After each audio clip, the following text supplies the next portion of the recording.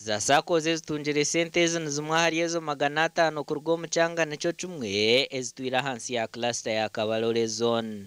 By 25th of last year, Kabarole zone had disbursed seed capital, additional seed capital of 20 million to 96 SACCOs.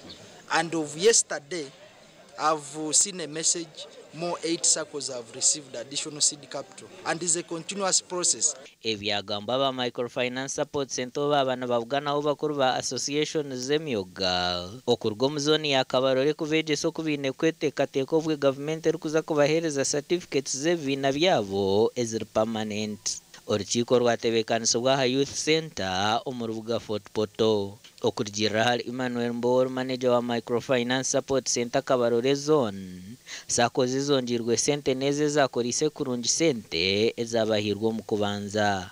Because we are here to support them, grow their working capital, and also to stimulate savings in the economy.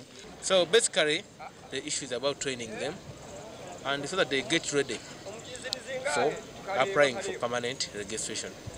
Enkora y'emyogeje katongozwa mu kwezi kwa 8 umwaka gw'2019 nekigenderwa cyo kumarraho kimwe obworo rununka otiriho no kureta emirimo mu bantu ba burijo. Our intention is now to have all our SACCOs have permanent registration.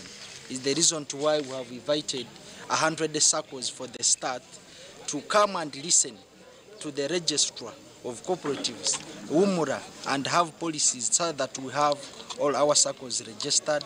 Joseph Tarukurgo, Ministry y'Obushubuzi, amakoro hamwe no cooperatives nagira ngo ezo SACCO zatori no kutunga certificates permanent zine kutandika hati kwetegura. So we expect all the cooperatives leaders to be now preparing the accounts in preparation for the annual general meetings. The law provides for 90 days from the end of the financial year.